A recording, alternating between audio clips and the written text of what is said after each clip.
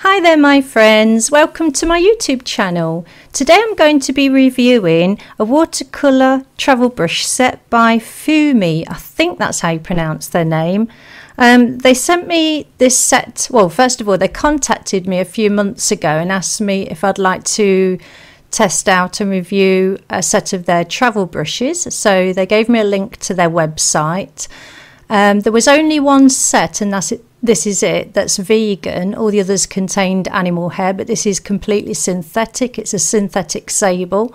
So I agreed to review this set and they sent it to me. And I've just got around to reviewing it now. So yeah, I love them, to be quite honest. As you can see, once you've washed the glue off the ends, the tips are very springy and they do hold a lot of pigment and water, which is lovely. So this little set comes in a 12, an 8 and a 4. They're the sizes, and yes, they are vegan. So you just unscrew the brush barrel from the bottom, pop the bottom back on. They did go a bit loose while I was using them, but that was my fault. I hadn't screwed them on tight enough. So as I was taking a look at them and trying to decide what I was going to do with them, I decided I'd do a spontaneous watercolour. Now for those of you that haven't heard of it before, it's just where you can either add water to the paper first or later, and you just apply lots of watercolour and let it do its own thing on the paper. Then as the watercolour flows into each other, you let your imagination run wild and see if there's anything in there that you can tease out. So yeah, I'll take you through the process. I'm just wetting that third brush now, the number 4, and really I just swill it about in a jar of fresh water. It's deionized water, and yeah, the brushes are brilliant. They kept a lovely tip all the way through. So this paper, oh dear, it's Daler and Rowney, the Langton cold pressed, £140, and it's 14 inches by 10 inches. Now this block of paper is over 20 years old. Well, it's probably more like 30 years old, and the sizing is breaking down on it, but I don't want to waste it. There's always room for paper in my studio. And this paper, even though the sizing was breaking down, it served its purpose very well.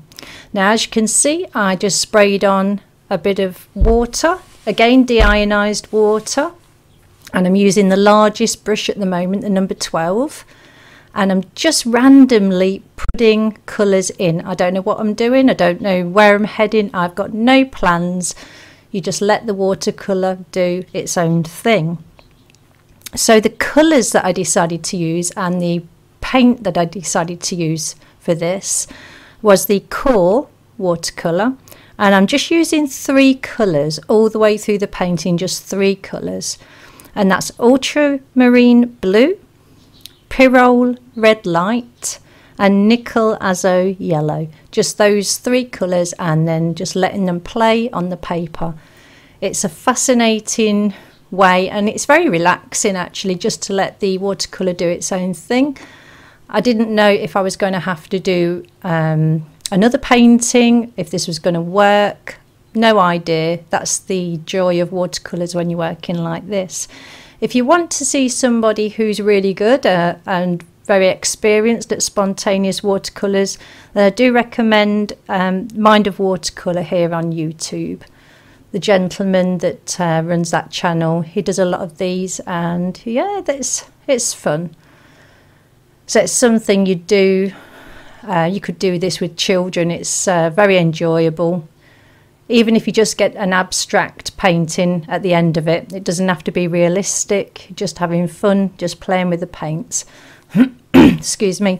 So I've got a small misting bottle by Derwent. And in there I've just put deionized water as well. Now the reason for working with deionized water is it's a sterile water. You know, there's no bacteria or anything in it, and there's no nasty chemicals, no chlorine or anything like that in it. And so the longevity of your painting is guaranteed if you're using acid-free paper, acid-free masking tape, quality paints, and deionized water. So as you can see, I'm just messing about, still no idea what I'm doing really, just having a play, letting the water flow into these droplets of water that are already on the paper. It's just so much fun. I did do a little colour wheel with these 3 colours just to make sure they were going to make some nice greens and neutrals. If anybody wants me to do colour wheels with different colours, just let me know in the comments below and I can make a video out of that. It's just a nice way of testing your colours before applying them to paper, but in this case I did want to use a limited palette. I didn't really want to be messing around with any more than 3 colours because I've got enough on the go on my table at the moment as it is. So just letting the water run down to the bottom of the page and taking the excess off with a tissue. I'm working at about, I don't know, about 10 degrees, so it is tilted towards me slightly. That's why everything's running down. Obviously, if you wanted to work flat, that's fine. It still has the same effect. These core watercolours do travel very, very quickly. That's one element. It's got something to do with the binding material in the paint, I think. It just doesn't enable to the... I'll start again. Does enable the core watercolours to travel very quickly. Other colours might take a little longer to travel, and if they're taking a little bit longer, then just tip the paper a little bit more to get them to travel. Make sure you've got enough pigment on your brush. One thing that can be a bit troublesome is there can be a tendency to get too much water onto your paper when you're doing spontaneous watercolours like this, and which case if there's too much water all the pigments will just mix together and neutralise, and you'll just end up with greys and flat colours really. So keeping the colours separate to a certain extent but still allowing them to mix. These brushes were just perfect. I've got nothing, I'm not getting paid to say this, I'm not getting paid for this review. I was sent the brushes for free, obviously. They invited me to review a set and I chose this vegan set. So yeah, they're synthetic sable. I'll put a link to the Fuumuui. I don't know how you pronounce it actually. I think it's Fuumuui, I'm not sure. I'll put a link to their website anyway in the description below. So I do have another travel brush set that I'm going to be reviewing later. I won't do it straight after this one. Nobody wants to see 2 brush reviews straight after each other. But this was just so much fun. And the painting was completed in about 2.5 to 3 hours. Obviously you've got to give it time to dry. And I sped up the drying time by using a hairdryer. Now, obviously, when you've got a lot of water and pigment on your paper, if you then apply a hairdryer or a heat tool, there is a tendency for the paint and water to shift, to move across the page. So what I was doing was letting it dry a little bit and then just finishing off the drying process with the hairdryer, just so I could carry on working. Sorry about my head popping into view. I have got my hair pulled back, but yeah, that was definitely my head and not just my hair then. So as you can see, it's already making some really nice, interesting marks towards the bottom of the paper, the little rivulets of pigment. And I think even at this stage, I wasn't quite sure. I could see a ground line vaguely running across the middle of the page. So I thought maybe stands of trees either side, but I didn't know what I was going to do with the middle.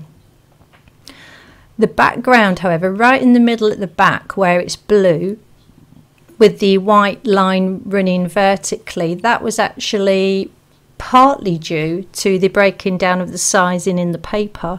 So I thought instead of trying to cover that up, I'll work with it and make it look like maybe a waterfall coming down with a mountain at the back, something like that. Wasn't quite sure yet.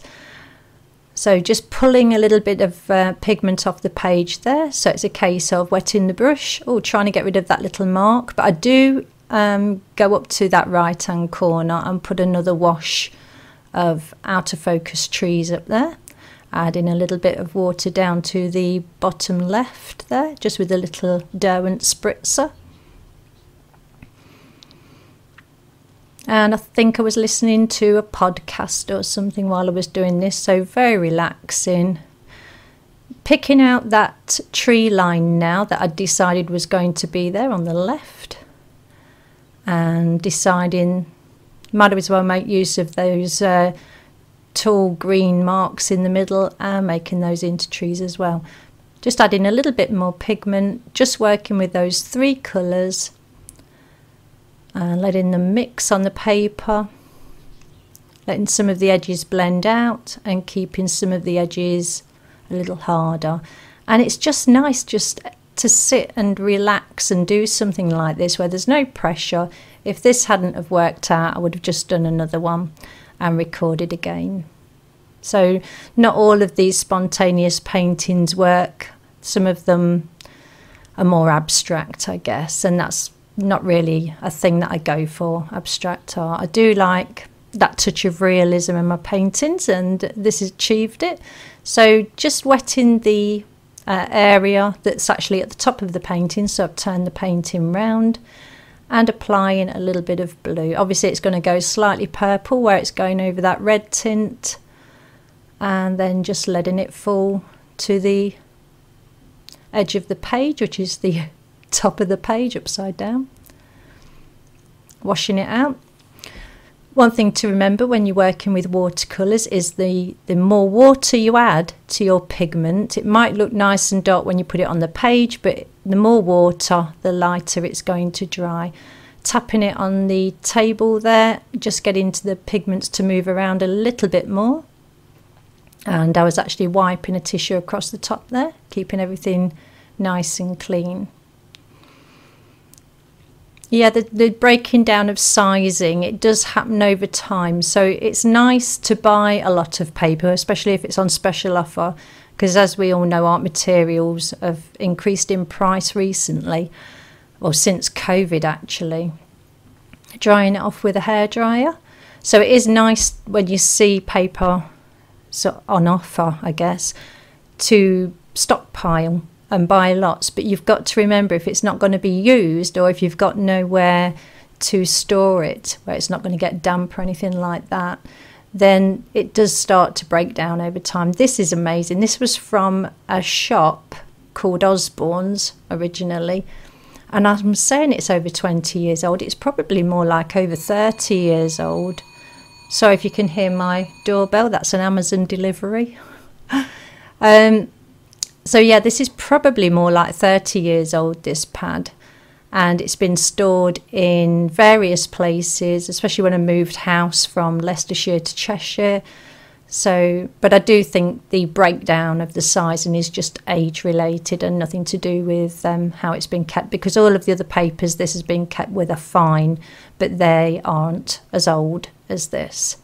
So that's just something to keep in mind. If you're going to buy a lot of paper, make sure you're going to use it before the sizing breaks down. You can resize paper, but the thing is, if a paper like this is starting to break down, either just use it and just utilize the fact that the sizing is going, or use it for other mediums such as gouache, because that doesn't show as much. With it being opaque, you can go over the paper a little bit more, or coloured pencils, or even watercolour pencils will probably work okay on paper that's gone by its sell-by date. Okay, just playing around with that middle ground now. I know I want trees there, but I'm not quite sure what I want yet. So during this process, the video is about half an hour. The painting took about 2.5 hours, maybe just a little bit more. And what I did was, when I dried the layers, I'd sit back and have a good look at it. Maybe go and get a cup of coffee, come back, and then try and let your imagination work through the painting before putting a brush to it. And this way it helps you to see shapes that the painter's formed, rather than going there and trying to force a shape in there. It's nice just to let your imagination run wild. And it ended up looking quite mystical. I really like it, actually, this one. But I will do more spontaneous watercolours if it's something people are interested in. Thing to remember, if you want it to look slightly realistic, is just remember your scale. Things further away, utilise the cool colours in a painting. Things that you want to look like they're closer to the viewer, utilise the warm colours in a painting. And obviously size as well, especially when you come to put trees and things in. Make sure you're keeping that scale of things further away, slightly smaller, slightly less detail. Now, I could have left it like this, that's fine, but I just wanted to carry on playing. So I just putting pigment on and taking pigment off with a damp brush and tissue as well. If you want to lift pigment, just dampen the brush, pop it onto the painting, let the water go from your brush, or the dampness go from your brush onto the painting, then lift it off with a tissue. And 9 times out of 10 it just lifts that pigment as well. You can get highlights by using a knife, a craft knife, and just scratching away the paint, the dry pigment. But this paper was, because of the sizing issue, was quite delicate, to be honest, and I think that would have just been too much for it to handle. But it coped really well with the washes, it coped really well with a certain amount of lifting as well, and it didn't buckle very much, and it dried completely flat again. As I said, it is a gummed block. A gummed block, if you don't know, it's paper in a block form, and the sheets are all glued together. They're glued round the 4 sides, and then there's a tiny area left where you just slide a palette knife in and just pop round the edges with a palette knife to lift the sheet off that you've just worked on. So it saves stretching the paper.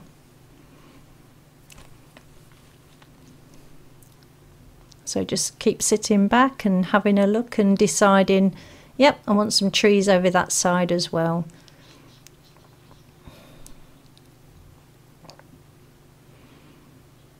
So it really is just a case of experimentation.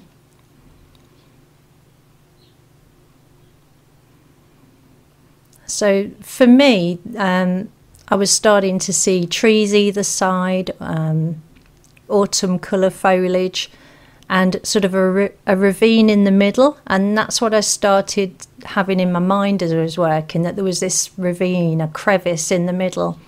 I do go in at the very end, and unfortunately I forgot to press record, but I did put a blue wash right in the centre, so it looks like a tiny river coming towards the viewer, and then it comes towards you and then disappears to the right hand side. You'll see that in the finished piece.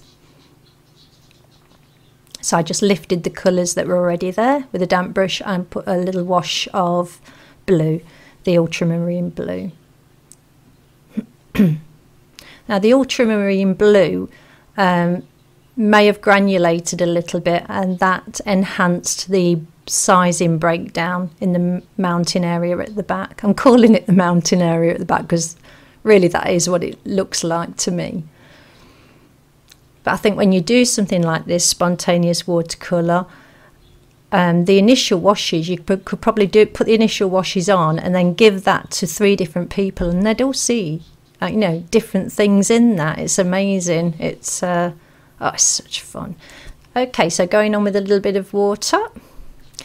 And I'm not using anything like a fine mist spray or anything like that, because that would just put an even coat of water across the paper. What I'm using is a little spray bottle that you'd use for spraying plants and things like that. And what it does, it gives out slightly larger droplets, and then they're not all the same size, so it's very random, so that when you put your paint on top of those droplets, you're going to get a very random effect. And I just used the Derwent sprayer there just to loosen that pigment up and make it move. There's all different things you could do. You could completely wet the paper and go on wet to begin with, or like myself, use that little pink bottle to spray random droplets of water onto the paper. That's how I started this one. Or you could use masking fluid and flick masking fluid onto the paper, and then once that's dry, then apply water and paint, so you get this the random marks when the masking fluid's removed. All different things like that. It's you can use a salt technique on it. The list is endless. Your imagination is the only thing, anything that you can imagine you can do with this. But just keep in mind that not every painting works out. I was quite fortunate that this was the first one I did on that day, and it did work out. But there's no such thing as wasted artistic time, because you're continually learning. If you do a painting and you can't really do anything with it, it goes wrong, or you're still learning, and it's a never-ending learning curve. That's why one of the reasons I love art so very much. Obviously, when you've gone so far with your washes on a spontaneous watercolour painting, you can then go in with watercolour pencil or gouache or coloured pencil or pastel if you're using a more toothy paper, or inks, acrylic inks or normal inks. That's just, you can do line and wash, use this technique to get all your washes on first, and then go in with a permanent line maker, fine liner, or even a water soluble fine liner on top, and just experiment. Okay, so I'm just picking up a little bit of pigment now with the smallest brush and tapping it on the edge of a palette knife just to create some random spots, a little bit of texture. If there's areas where you don't want the spatters to go, then just cover them with a piece of tissue paper. Make sure the paint underneath the tissue paper is dry first. I should be lifting it off when you lift your tissue paper off.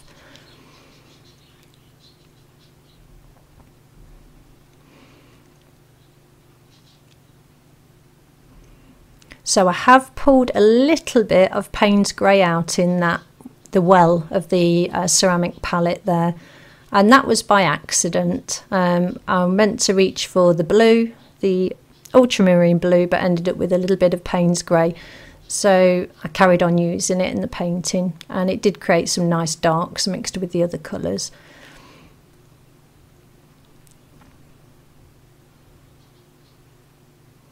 So now I'm trying to visualise what do I want to see in that little ravine area.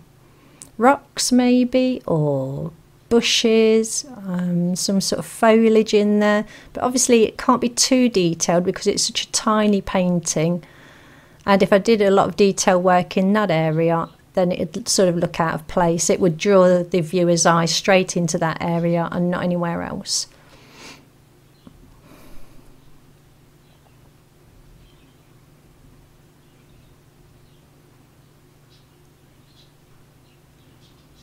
And just deciding what to do next. Decisions.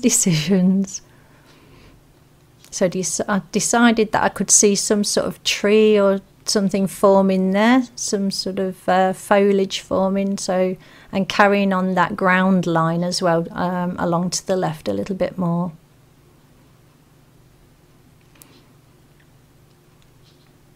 But I can't say enough about the brushes. They're great.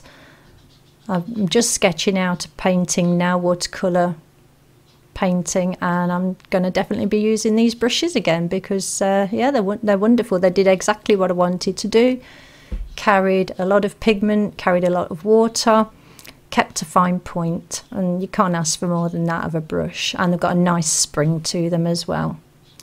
So this is one thing that I did that I ended up reversing. So I decided I wanted some dark fir trees going up the back there, and what I end up doing is lifting them out so they're very, very faint in the finished painting. So I decided I was going to use this dark purple mix that I'd mixed up using the ultramarine blue and the Pyrrole red light. And then I decided, no, don't like them. So I went into them again with a damp brush. Once they were dry, went into them with a damp brush, lifted out most of the pigment, and then did a dark, very dark green wash over them instead. And you'll see that in the finished painting.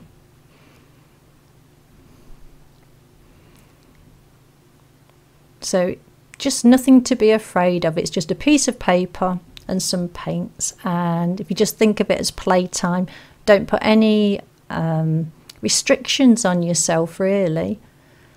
If time's an issue, then this is a perfect way to work, because you can get all of your initial washes on wet paper. If you're limited for time, and then instead of sitting and drying them, you can walk away, let them dry on their own, do whatever you've got to do, and then come back and spend another 15-20 minutes on it if you can. Put some more washes on, walk away, and keep doing. Like this is something you can keep coming back to. Obviously you can overwork, I guess, something like this, but there's no problem with that. If you're going to overwork it, at least you're learning while you're doing it, and you'll know to stop a little bit earlier next time. So there's no rules, no, just playtime. It's your time, it's your fun time. Yeah. And there's no such thing as wasted art products. The only ones that are wasted are the ones you don't use.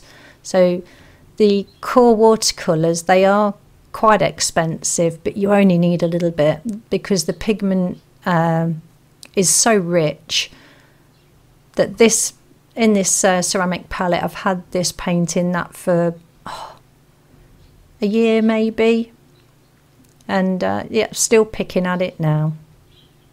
I'm tempted to dry it out and then move it all, but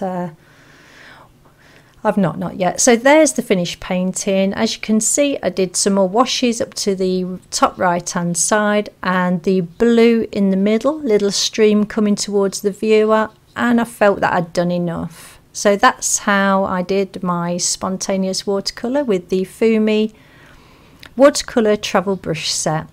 They're vegan, and I'll link everything in the description below. And they do come in a little wallet as well, and that's vegan leather, so it's made out of plant material, I'm assuming. Doesn't smell or anything like that. It's got feels slightly like leather, but you can tell that it's not. And that's a brush rest that my friend Mark made for me a long time ago. Okay, so I hope you've enjoyed today's video. It's a short one. Everybody cheers.